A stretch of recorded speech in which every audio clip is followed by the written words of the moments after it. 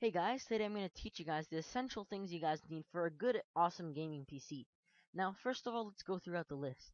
As you can see, here are some of the great things that you need to have a nice, cool gaming PC. Number one, we're going to start off with the best thing ever, which is called the Steam client. Now, I'm going to open it here. Sorry about that distract. So anyways, what the Steam client does is for any PC game that you buy on Steam, let's go to the store. Um, Basically, what you can do on Steam is you can buy games at really good prices. Once you buy these games, they go onto your library. The good thing about Steam is that it has really amazing things. For example, it keeps track of how many hours of game is played. For example, as you can see, I'm a loser. I played Skyrim a lot. Also, you can add in non-Steam games. So, let's see, I played this game last Wednesday. So basically, what this does is it keeps track of of what games you can put them on. Even if this game, I didn't buy Minecraft from Steam. So this is a non-Steam game. You see, you can press add game, and then you could add a non-Steam game or activate a product on Steam and stuff like that. Buying games on Steam is pretty easy. As you can see, they usually have great deals on really cool games. You can also add friends. You can do chat with them. The really cool thing about the Steam client is that once you're in a game, for example, let's open up Minecraft, play last play today. So once I'm in a Steam game, you can press login. Once I'm in a Steam game, it says you can press Shift Tab to use the Steam community. Now, when you press Shift Tab, you can do many things, like you can go into your web browser or change your Steam settings. You can also, the good thing about going into your browser is if you're in a really hardcore game, for example, if you're doing a quest, the browser is a bit slow, I did notice, but it's still pretty worth it. So let's say I'm doing a quest, let's say Minecraft quest. For example, I can use the I can use the see quest for cookies. I don't know. It's pretty cool because I can use the and I can just press Shift Tab again and on get myself back in the game. It tells you what time it is, how long sessions are of total gameplay. Also, you can go to websites, forums, game groups of Minecraft or anything related to Minecraft. It's really convenient and it's just plain awesome. So we're gonna quit the game. Um, yes. Besides that, you can get related, make new friends. It automatically takes care of your screenshots. You can have your videos on here. It's just really awesome. It's really cool. You can buy games. They recommend games for you. Okay, well, besides the whole Steam thing, it's pretty fun. You can get good deals on great games. You can get them really cheap. All right. Now, besides from Steam, another great thing to have is Skype.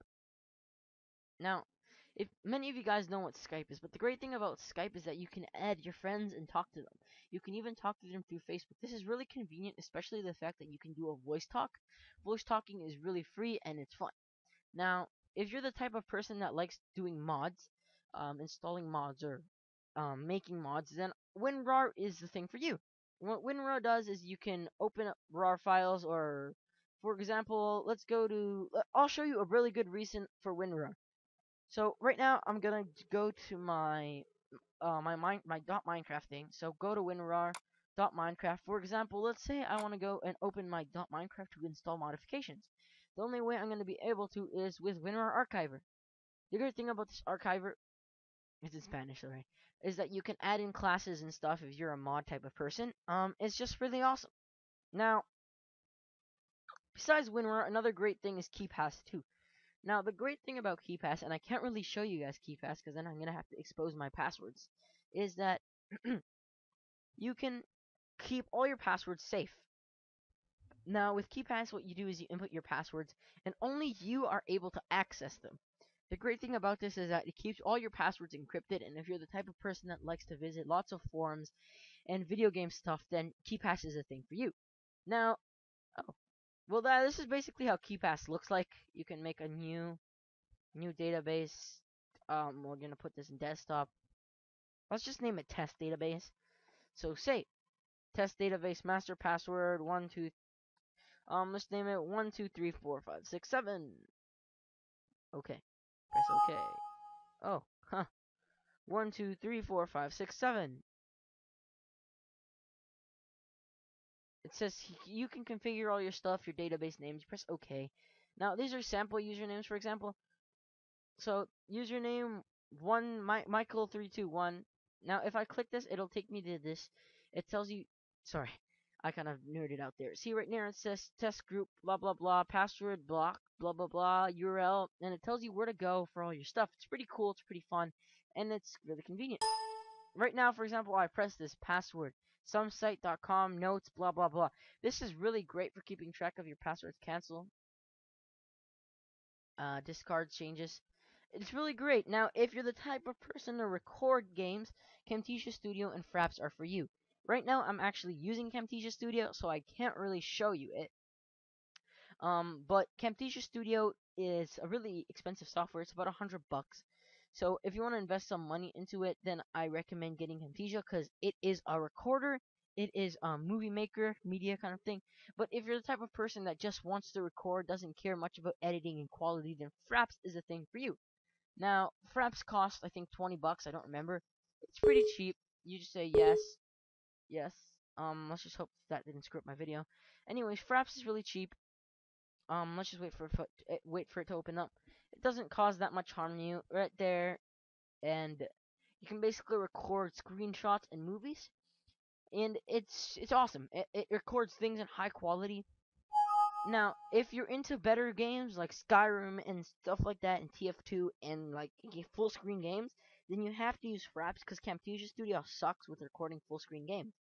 For example, I recorded 2 hours and a half, maybe 3 hours worth of video games on the whole Dark Brotherhood questline in Skyrim. I lost it all because Camtasia Studio sucks. Camtasia Studio recorded a black screen. That's why for hardcore games like that, you have to use Fraps. Camtasia is best for recording tutorials like this one.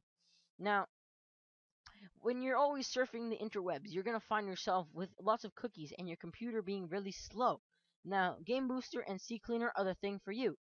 First, let's start off with Game Booster. Now, what Game Booster does is that it stops some processes. For example, here are a list of games that I play, even though I don't really play Team Fortress 2 in Spanish. I could, but I don't. Um, so for example, I can add a game. So let's go to desktop and we're gonna add in Minecraft because I always play Minecraft. So you would open, it's gonna add Minecraft, and you're gonna press boost and launch. What it's gonna do is it's gonna launch Minecraft in a faster version of Minecraft. Now, what apparently this makes it faster is that apparently it stops some processes in the background. So switch to boost. See performance boost. 17 services stopped. 3 processes stopped. Your performance has been enhanced by 40%. Now, the great thing about this is that since it's been enhanced by such a great percentage, if you don't have a powerful gaming, whoa, that's a weird glitch. If you don't have such a powerful gaming computer, then this is the thing for you. Honestly, I don't really need it, so I'm gonna uninstall it after this video. Last but not least, the greatest thing to have if you ever get your computer slow is CCleaner. CCleaner is a great convenience. It's free. Oh, also Game Booster's free, Skype is free, WinRAR, yeah, it's free, I think. I don't remember, I think I paid for it. Fraps, money, Steam is free. Um, so the great thing about this is it deletes your history, deletes your safe passwords. Registry. Registry really screws you up. You can search for registry errors. For example, I have all these registry errors. And look at them. There are a bunch of them. So basically, once it fixes these up, see, oh sorry, this apparently once it fixes your registry, so you fix selected issues, no, and then fix all issues. It supposedly makes your computer faster. Deleting all of your oh my god, voice cracks. Deleting all your internet application stuff, it just makes everything faster.